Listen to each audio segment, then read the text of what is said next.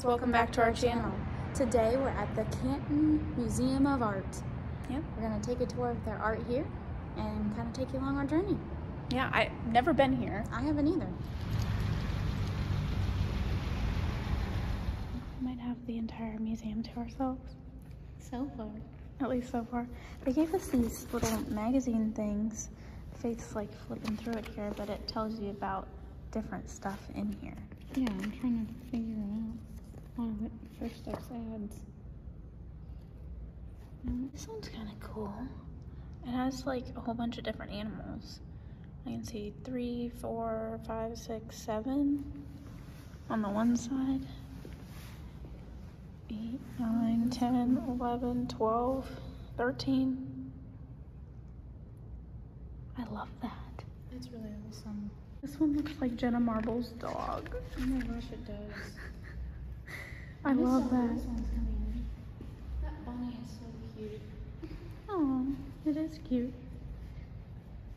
This bunny cracked me up from the moment we walked in. Look how long its ears are. It's longer than its body. This guy's got nipples. So detailed. Look at this fabulous otter. He is taking a bath or something. Got some barnacles growing. Yeah, so cute. This monkey looks very angry, but he at least has Jesus. Whoa, look at that lion. I have his hair.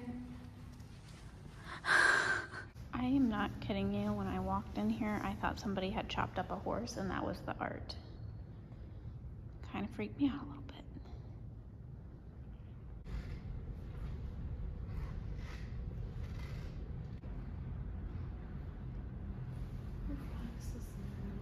I know.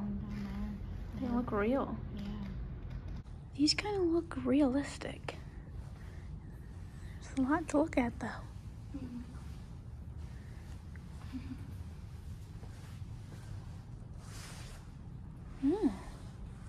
I don't think we can touch that either. That one makes it look like you're in the middle of painting it. It says all the paint cans at the bottom. Yeah. That's cool. It's a painting in a painting. Oh my god. Look at that egg. It literally looks like a real egg hanging there. Yeah. It's pretty cool.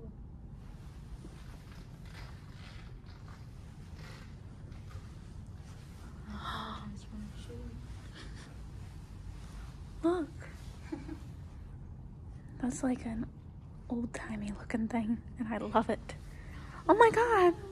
Look at all these balloon dogs eating hot dogs. Love that.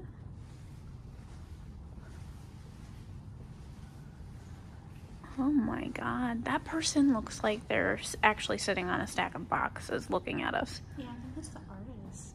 Wow. That's really cool. Yeah, myself as a still life. Cool. Yeah, so I was just saying the lighting in his paint and the artwork, like the white lines that he does within it, it just, and like the shadowing too, I think, makes it pop and seem so 3D and like realistic. That's really cool. So when we first walked in, the lady let us know that these doors were going to be up here, and before this museum was here, there actually used to be Altman, the guy who like founded Altman Hospital. It was his mansion, so these were actually the doors to his mansion at the time when it first sat here. Okay, so here's something interactive. Enjoy the wonders of color by walking across these tiles. Whoa. It's art you can step on.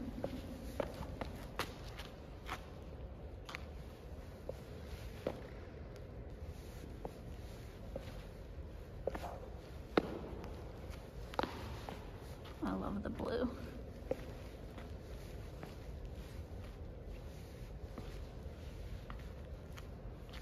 This one's really interesting.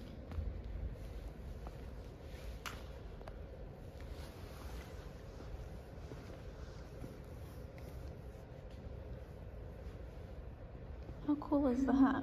That's really cool. You could probably try to draw something.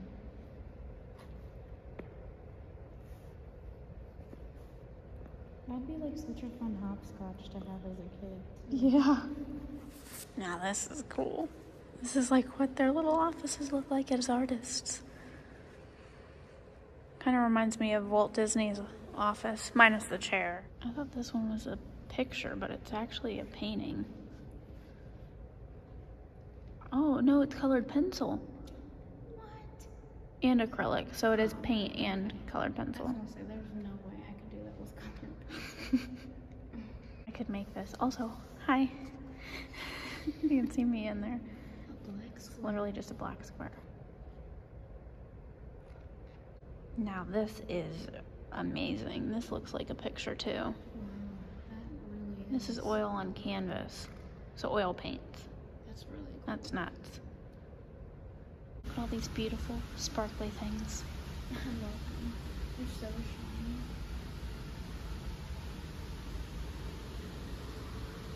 Bam. Here's artwork of the little ones from elementary schools. That's so cute. One thing that I noticed, it was sitting outside this whole time, but his head fell off. But I think it's the Grinch. But I could put my head in there. See?